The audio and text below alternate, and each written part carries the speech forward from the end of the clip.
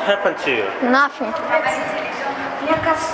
School bullying is one of the biggest problems for kids at school. We interviewed our classmates and find out that up to 40% of children experience bullying.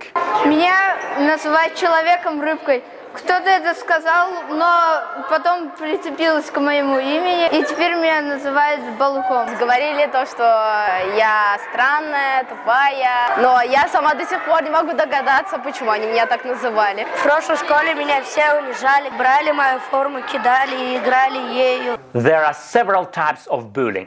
The most common one, physical, verbal, and emotional. Bullying leads to less class productivity because of bullies. Victims can lose their self-esteem and feel really depressed.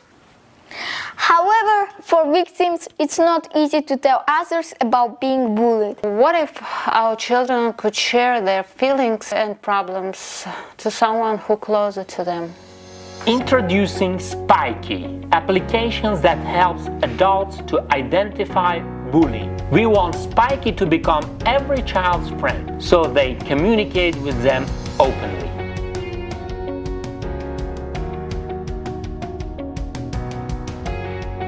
Spiky app should be installed on teachers, parents, child's mobile phone.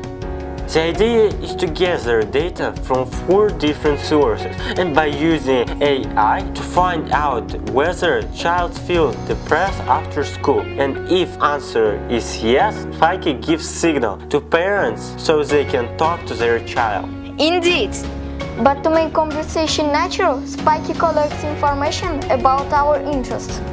After 1 or 2 icebreaker questions, Spiky asks child about how was her or his day at school. Similar question about child addressed to parent and teacher. Depending on the set of answers, artificial intelligence selects next question. After 3 questions, AI reports to parent probable bullying at school. There is one layer of filter is camera that we plan to install at school. So every day after school, the camera grabs the photos and using emotion detector technology, it analyzes child's mood. Spiky gives exposure level from high to low. This will help parents to understand, was their child bullied or not. Я считаю, что тема буллинга очень актуальна на сегодняшний день, и было бы очень хорошо, если бы у детей в школах была возможность поделиться, рассказать, решить свою проблему. Дело в том, что дети очень боятся осуждения, очень боятся критики и держат очень много проблем в себе.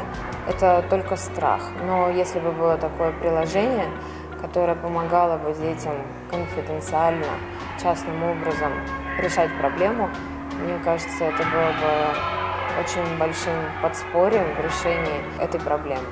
We hope that this invention will help millions of children in Uzbekistan and in the world.